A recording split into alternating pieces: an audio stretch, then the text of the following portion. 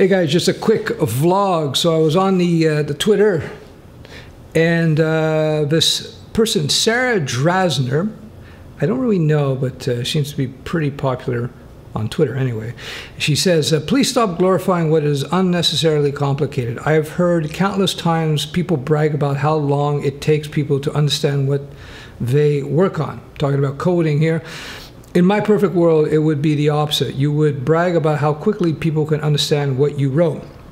So Brad Traversy says, in my book, bad code is code others can't read and work with. If you purposefully overcomplicate it so others don't understand, you are just a douche. So in my literal book, shameless plug, I talk about that. The number one sign, maybe number two, but the number one sign of a very good coder is that they write code that's very simple and easy to understand. If your code is complex, then you are a noob coder or a junior coder, or you're what Brad said you are. So my response to that was, true that, the best developers write simple, easy to understand code. If it's too complex, it has to be refactored. If I find someone is writing code that is explicitly complex for no reason, I fire them. Exactly. What's refactoring? Hold on. Through magic of video, boom!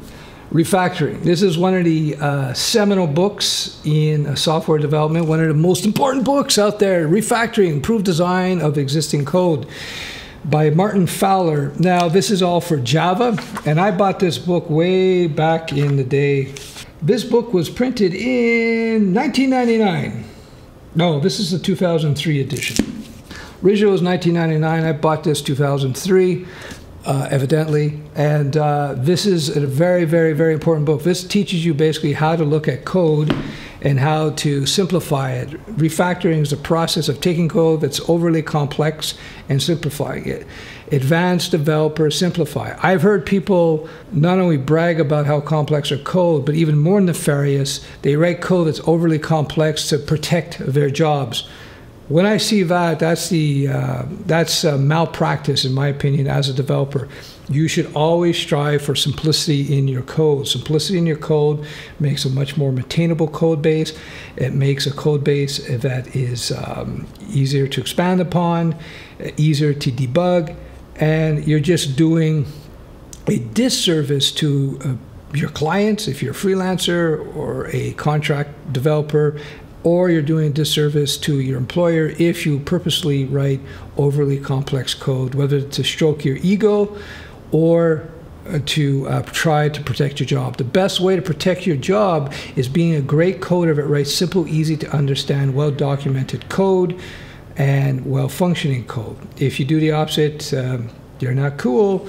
So there you go. This is an interesting little Twitter thread that I picked up on, and people who've been watching my videos know I've been talking about this, teaching this for a long time. So there you go. It's so important to write simple code that some of the most important books in the development world ever written have been written about simplifying code. So don't write complex code and be a master developer. Oh, by the way, before I forget, when you see me talk about a particular technology, a new language, I just talked about Gen recently, I just mentioned it was put out there for AI development.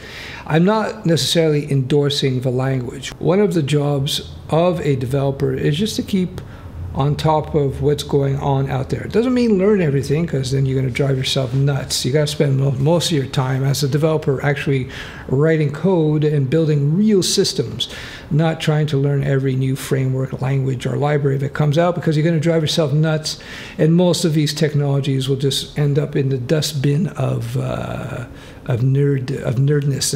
They'll just disappear. They won't be used. You see many examples of that. So that being said, you still have to be at least aware of what's going on out there so that you can make decisions. What are the decisions? The decisions whether or not it might make sense to use a particular technology. As I've described in other videos, in my last several years as a professional freelance developer, I would look at the needs of the project, and then I would choose a technology, it could be a programming language, it could be a framework, what have you, for that particular job. Sometimes I would use a language or a technology that I was familiar with, and sometimes I would use something I have not used before. But because I had my finger to the nerd winds, I knew what was out there, I was able to assess projects properly, and I was able to say, okay, for this particular project, it might make sense to do this. Or for this project over here, it might make sense to use this programming language with this framework here, which I've never used before, but because of the needs of the particular project, it made sense to use these technologies. So I would just learn it because I had a strong understanding of the fundamentals of software development, of languages, the architectures that are out there. So I was able to assess and learn very, very quickly. When you become a true professional developer, you will become language and technology agnostic, meaning you won't care. You won't care. Agnostic is not exactly the perfect word, but you basically, well, maybe it is. Anyway, you won't be a zealot in terms of the technology that you're going to use. Sometimes, yes, you will have a favorite language, a favorite framework, but not every problem is a nail, which means not every problem needs to be driven with a hammer. Sometimes you find yourself with a specialized use case where you're going to need a particular project. You know, for non-programmers out there, it's like choosing a vehicle, a car. Sometimes a Porsche 911 would be fantastic for the racetrack, but if you're going off-roading, a Porsche 911 will be a terrible, terrible choice.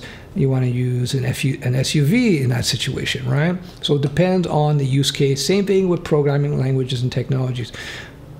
I strongly suggest you get away from the beginner intermediate level of thinking that this language is better than that language in all situations. Everything is circumstantial. It's like in MMA. MMA, when they first started with the UFC back in the 90s, the boxer would come in, and the kung fu guy would come in, and the taekwondo guy would come in, and the jiu-jitsu guy would come in, and so forth. And people would think in those terms. And then it evolved, and then they said, well, if you're going to get into MMA, you got to learn a bit of jiu-jitsu, a bit of wrestling, a bit of boxing, a bit of Muay Thai. And then it evolved from there. It became not so much the style, but more the method of fighting. It became stand-up versus ground. It became a striker versus grappler. And now it's kind of evolved into that, where you have strikers versus grapplers in terms of preferences, but everybody has to be at a certain level of competency in all these different things. You know, grapplers, submission artists, strikers. And it's not so much traditional style. It's not so much Muay Thai or Taekwondo or Jiu-Jitsu or wrestling. You know, each of them brings something to the table. That's what the advanced fighter knows. And guess what? That's what the advanced software developer knows. Sometimes you want to do JS and you want to web stack it. Sometimes you might go native Kotlin in Java, native iOS with Swift. Sometimes you go Flutter. Sometimes, you get the idea. I hope that makes sense. So there you go.